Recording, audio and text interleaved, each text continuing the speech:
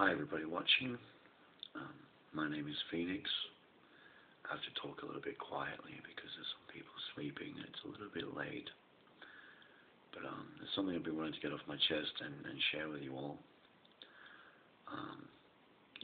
Whether it ends up causing a lot of you just to poke fun at me or ridicule my method or peg me insane or whatever, I don't really mind. That's fine. I do mind, because if you do that, it reflects that, if you judge me, it reflects you're in the kind of place where you judge. So that doesn't reflect well on you and where you're at in your evolution and your development.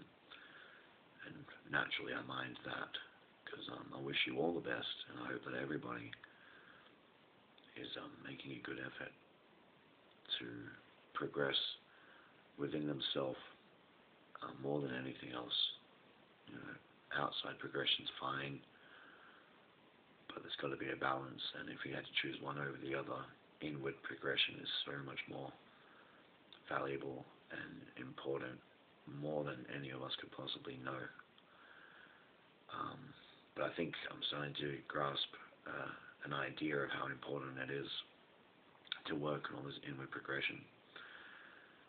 And I've been finding, for whatever reason, whether it's about some new alignment or a dawning of a new era, I don't know.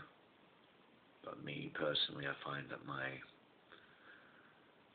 vision, my mind, my paradigms of viewing the world have become abundantly clearer than they have ever been before. And for that reason, a lot of people, when I speak my truth, it doesn't have to be your truth, but when I speak my truth, you might think it's crazy, hysterical, nuts, bananas, whatever word you want to use. And like I say, I feel that I see more clearly now than I ever have. And no wonder it might come across as crazy, because truth is stranger than fiction. And people,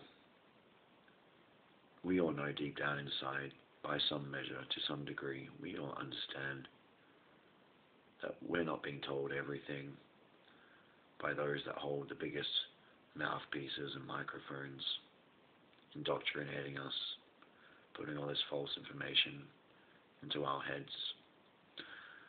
I'm not saying that everything the powers that be or the government has ever told us is a lie, but I'm saying you have to be pretty ignorant or be suffering a pretty deep state of Stockholm syndrome and love and appreciation for the captors, for all the goodies they give you, if you believe that they are being 100% honest, and if you believe that when they say they're just for the people, by the people, and they're just really caring about your interests above everything else, if you can somehow believe that, then that's fine. That's cool. But I hope you wouldn't, because it would mean it would take a lot of work to open up those peepers, to remove the blinders. And if you don't get that business comes first, if you don't get that profits come first, if you don't get that reaching the quota and meeting the quota matters more than anything, and that it doesn't matter about people or any other life form or our environment or anything. If anything else suffers during that course of attaining the objective, well, that's just collateral damage. And if you don't understand that, there's a lot of work I would urge you to begin undertaking in removing the wool from your eyes, because this isn't a place with a government that's by and for the people. We are now, as we always were, slaves. And I don't mean that in a melodramatic, fuck the system, anarchistic sense. I mean, this all came from slavery. And all they've done is, instead of having to put us on chains, shackle us and whip us and force us to work, They've trained us to walk ourselves every day into the cage, run on the wheel, feed ourselves, shelter ourselves, clothe ourselves, clean ourselves. They've trained us to view our cage as a shelter. Why? Because we're afraid, and they're responsible for that too. And they make pretty damn sure that you stay afraid, in need of shelter, in need of protection from all of these monsters and all of these terrorists and all of these problems they keep flashing through your retinas on the screen every day. Because you've just got to know every time a baby gets stabbed in its cot, you just got to know every time there's a gun shooting at school or a massacre, you just got to know every time something sick and sinister and horrific is happening. Because then you'll run into your cage, not viewing it as a prison, not viewing it as something which is limiting you and your potential and your capacity to become yourself to your fullest, to live your life to your fullest, but you will view it as a refuge, sanctuary. Hey, maybe you can chuck up some ornaments in that little space and even call it a home. Your slice of paradise, a dream. But wherever you are, however you see the world, this thing that we are inside, and which in truth there is no escaping, however you view the subject of slavery, or at least modern day free range slavery, that's beside the point. Utterly beside the point. The purpose of this video is, like I said, I have to get something off my chest, and I feel that I've been waking up starting from a couple of years ago. For those that don't know, I've been researching since I was 15 years old, 14, 15. I'm now 30, but even before I was 14, 15 and began looking on the internet for answers, I was always very inquisitive, always wanted to know how everything works. What is the stuff of life and why, and what's the end game? What's the reason for all this? And every now and then, sometimes in life I've been sidetracked and I haven't been researching and I haven't been on that path of, seeking truth, on that quest.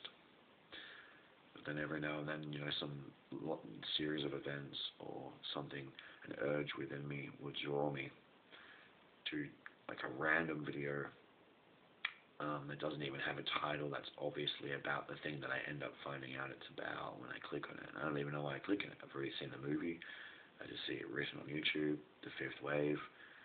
Click on that. It ends up being a documentary talking about a lot of stuff that was most relevant. And then after I found that, I started noticing, okay, there's a lot of stuff happening around the world.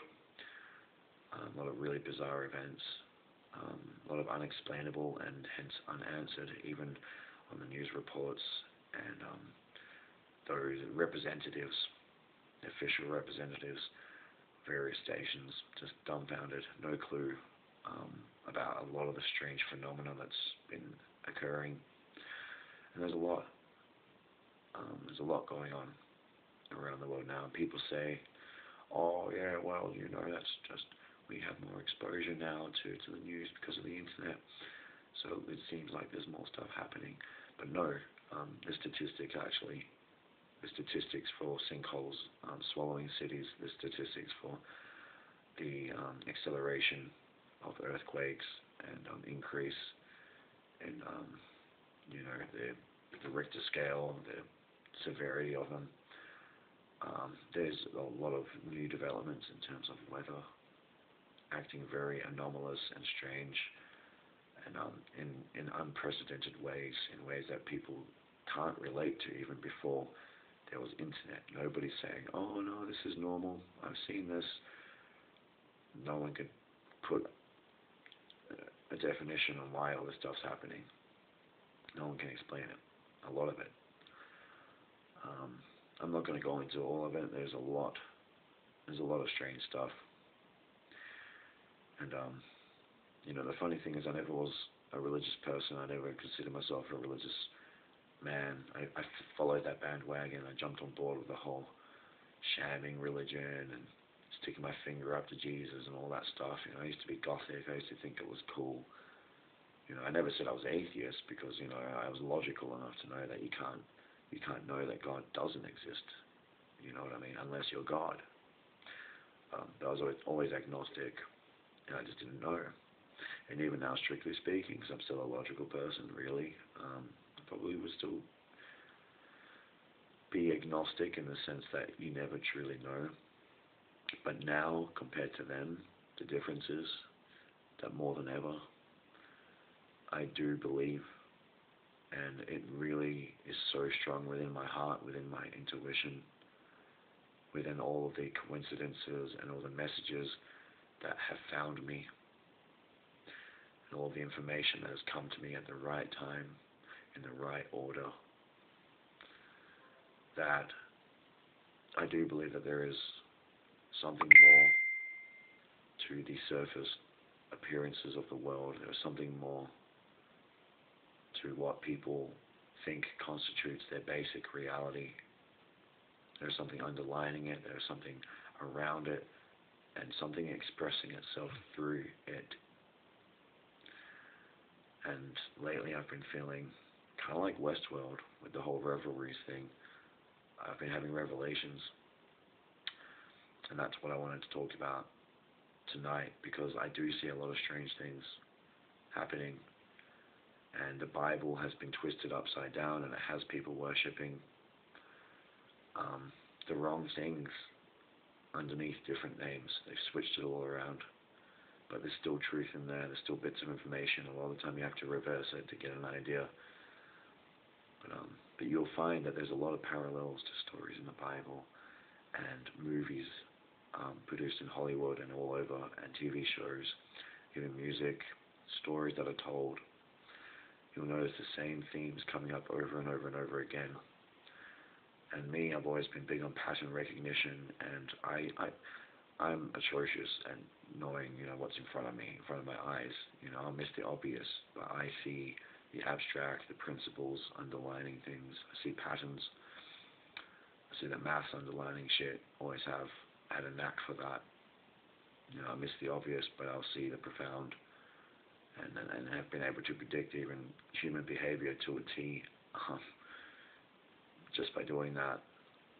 So I have faith in at least my ability to identify when there are reoccurring themes, principles that keep being evoked.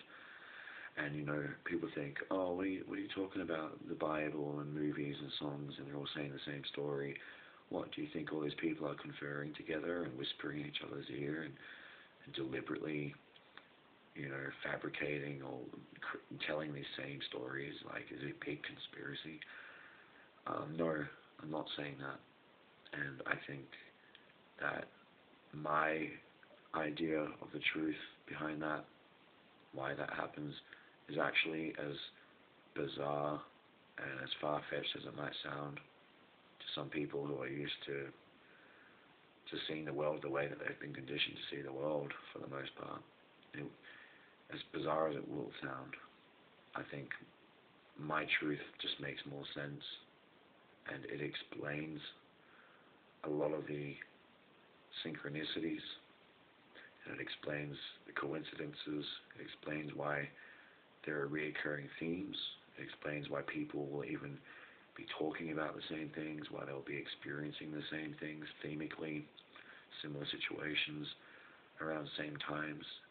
It even explains the 100th monkey effect, and how information that is consolidated in one area of the globe is then accessible by other beings in other parts of the globe without there being any communication between them. It's as if as soon as someone learns to do something a certain way here, and they really consolidate that knowledge, suddenly it just becomes like common sense, and everyone else, however separate they seem, kind of like a hive mind, begin subconsciously accessing that same information and acting on that same premise. It's always evolving, and that's what the next video is going to go into. It's going to go into what I got to get off my chest. That explains the synchronicities. It explains what's happening in the world. At least it's the best theory I've got going at the moment, but it's still just a theory. So I'll see you there.